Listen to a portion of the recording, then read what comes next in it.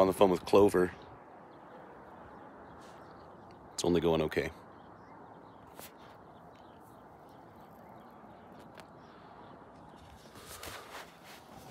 Yes, sir. She's on the line right now with the customer. I can see if I can help you. I bet you can. What your call? Yeah, so a couple of things. If I may, I'll give you the Reader's Digest version. So I build websites for a living, and this call is about questions for e-commerce and online sales. And so one of my clients approached me. They want me to build them a website. They want to do online sales. I use Wix, and I'm pretty familiar with it. I'm familiar with their pricing, but my client already uses Clover as their POS system for their point of sale in their brick and mortar store. And now I understand that Clover does offer e-commerce. Yes. Yes, sir, we do. So I wanted to be clear. All I know is that my client uses Clover as a POS system, but I don't know what products specifically they have.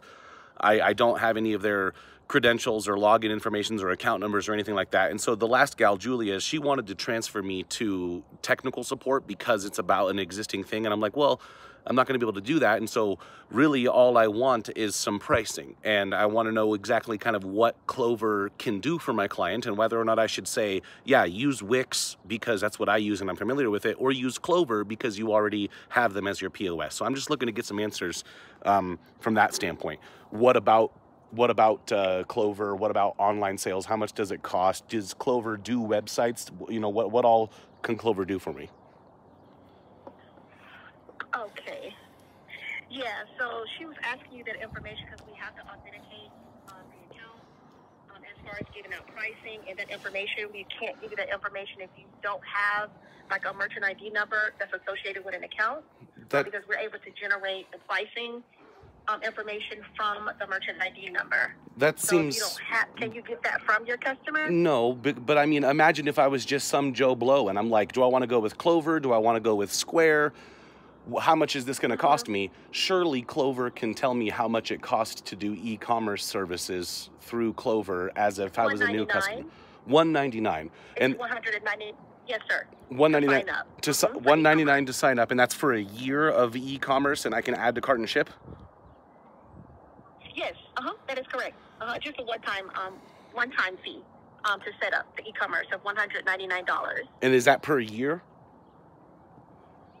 No, you just pay it one time to get the account established. To get the account established. And so how would that work? Does Clover offer any kind of website builder? Does Clover sell domains? No, we do not sell domains. We have hosted checkout API. Okay. So I could then basically... And we have...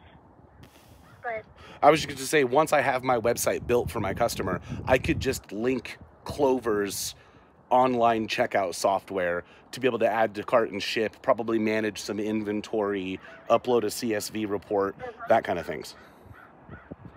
Yes, and then in your Clover dashboard, if they do need the API, then you would go in the Clover dashboard up under e-commerce section, and it has a spot on there to obtain an API token.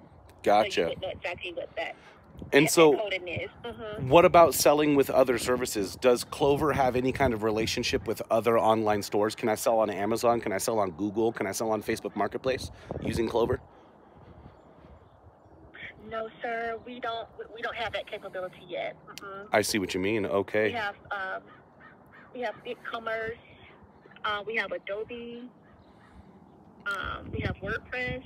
I see what you mean. Okay. Well, that's what I wanted to know. Yep, $200, and you guys will link me with an API, but you don't quite yet have partnerships to allow me to sell on other websites.